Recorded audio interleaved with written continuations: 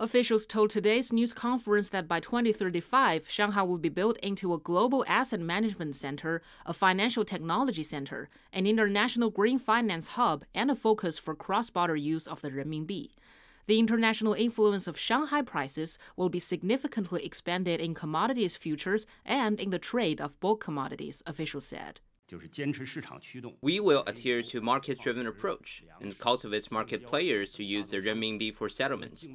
This will apply to key enterprises and sectors including bulk commodities like crude oil, iron ore, grain and rubber, and overseas contracted projects.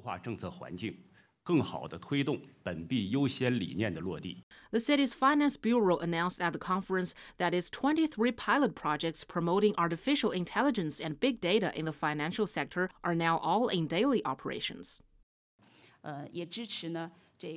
We are supporting the People's Bank of China to integrate tech forces in the Shanghai financial market to establish a fintech subsidiary.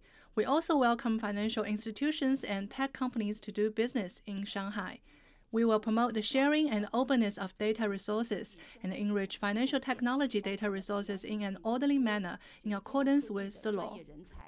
Officials said Shanghai will also pay more attention to optimizing the quality and structure of companies to be listed on the stock market, and will make better use of market mechanisms by intensifying supervision and law enforcement.